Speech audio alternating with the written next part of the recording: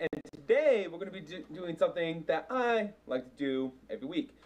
Like I said before, I like to meal prep many types of meals. About 5 days a week, I make about 10 meals from that. Usually it's rice, veggies, and some type of meat. I'll show you one day actually how I go throughout that process, save not only time, money, but get down, weighing everything, make sure I get my, all my nutrients, all my fats, carbs, and veggies, all that good stuff, and proteins. Gotta have the proteins. So anyway, today we're gonna be doing something a little. Today, I'll be prepping what my meat would be this week. I was at Target earlier today and I saw something that, was actually a little bit of a shocker. I went to Target's meat section because I had to get some milk, and I noticed something. They had a nice little special for their 99% lean meat. Usually it's about $6 for about their 20 ounces for the, what brand do I got here? Jenny O's. Yeah, that's not bad for that kind of stuff. Leaner it gets, the more expensive it gets, obviously. But they had a nice little special. $2 off. So basically, that's $4 for 20 ounces. That's £1.25 for $4. I couldn't resist, so I bought the rest of them, which was about 60 ounces left, so 3 packages. What's really nice about this meat is 1.5 grams of fat with only 26 grams of protein, and only 0.5 of that is saturated fat. But here's the thing, though. Because of that, there's a problem, because I'm making a meatloaf. This is what I like to do with my ground beef. You gotta add something else. So, what I like to usually do when it comes to 1 pound, I usually add about 1 egg. But since I'm still trying to wash the fat and everything, we're going to go with 1 package, 1 egg. This is what type of meatloaf I do kind of make. What other stuff should I put in this meatloaf? Well, it really depends on what you like. Today I'm going to be doing something, a Parmesan garlic meatloaf. This is a turkey meatloaf, just like I said, 99% lean meat. And of course, I'm kind of careful what I put in it, as usual. I don't use actual cheese, I just use the Parmesan cheese.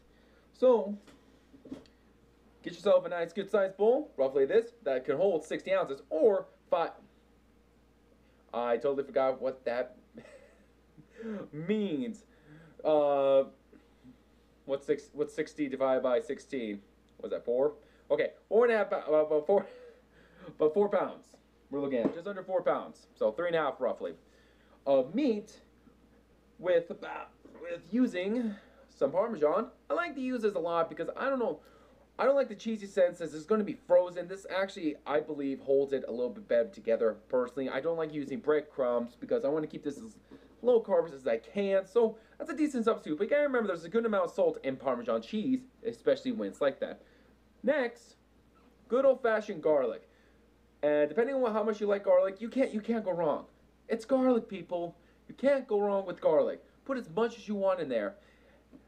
So I put whatever the hell I want. I put a good amount in there. Looks like, and like I said, I put 3 eggs. I put the whole egg in there. You gotta use the yolk. I need a little bit more fat, even though, what's the word I'm looking for? I bought the lean stuff.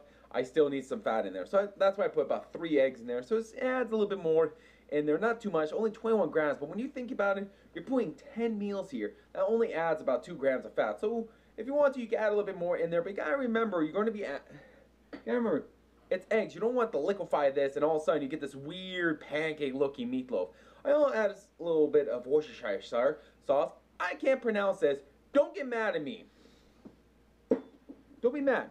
So, when it comes to the Worcestershire sauce, I usually do 1 pump for every half a pound. So, since we got about 3.5-ish, I only did about 6 pumps of Worcestershire sauce to get a good enough flavor. That's just me. I don't like weighing certain things like that, especially since it's not too high in salt, which is actually not bad, but still, you don't just go crazy with it everywhere. It's like, okay, I'm sorry, I gotta keep this PG as much as possible. I don't want to be that guy. That's for different videos. So, how many servings of Parmesan do we go with? So, again, about every quarter pound to about 1 serving we're looking at. That's just my view towards it. Again, that's why I don't add any salt to anything. I don't add any salt to any of my foods because I get that enough through hot sauce, Worcestershire sauce, Parmesan cheese. That's where I get enough of it. So why should I add more salt to it? Make it just even drier than hell. So once you get all your ingredients in, put it all into a nice big bowl, mix it up with your hand, put your oven to about 400. Usually takes about an hour, and this is something you got to be careful with turkey. You have to cook it all the way. You got to make sure it gets cooked all the way. That's why I like leaving it, what's the word I'm looking for? About an hour in, about around 400. That gets it cooked all the way.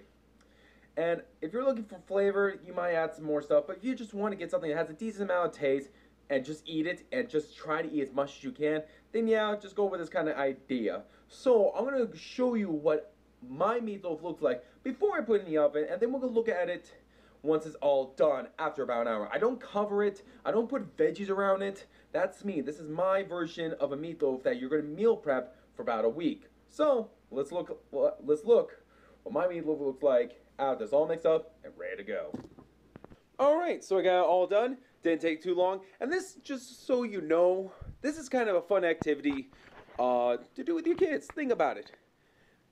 Kids like getting dirty. Make sure their hands are clean and let them play around with the meatloaf. It's ooey, it's gooey, it's fun, and then they get to play with their own food. So if you have a kid, this is something to actually do with them, which is pretty fun.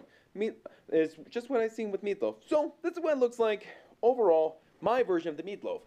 I'll make sure to put a couple holes in so it cooks a little bit faster and all the way in, so it doesn't take as long. Still, make sure they cook it for an hour. And remember, you're not supposed to have it's supposed to be all clear, no pinks, none of that. So let's put it in the oven, give it about an hour, and we'll come back to see what it looks like overall. Let me put this right here. And if maybe people are actually wondering why my videotapes don't look professional, anything like that. Look, here's my view. I'm no professional. I make simple videos, but they're straight to the point. They're very home-like, because I want to be able to talk to people. That's the point of these videos. So that's why they don't look professional. They look like they're on my phone. But what do you expect? Ain't no professional here. I want to actually be able to talk to you. So why should I have a nice $300 camera set up, stable, and perfect jump cuts to everything? That's not the point. That's the point. I want to be able to, I'm actually there with you. You're actually there with me. That's why most of my videos are actually kind of one shot. They don't take that long. I just start rambling on what I want to talk about. That's why it feels like I don't know exactly what to say. That's like right now, I'm kind of, what's the word I'm looking for, halting my lines, if that makes any kind of sense. I don't go off a script. This is just all, God, what was, brain farting here, exactly. But that's how real I want to be with people in these videos. Be real. Yeah, you have the professional ones. The ones that are like, perfect, jump cut. Like, oh, this is what you're supposed to do. And here it is, all done. Fabuloso. I'm like, that's not the point. That's not the idea of this. But, hey, here's what it looks like, fully cooked. Looks like a giant white blob. And looks absolutely delicious to me. So, there you go, everyone. My version of a turkey meatloaf that's used for good meal prepping and fun with the kids if you want to do that. Thank you all for watching. And I'll see you next week. Have a good day and be nice to your neighbors.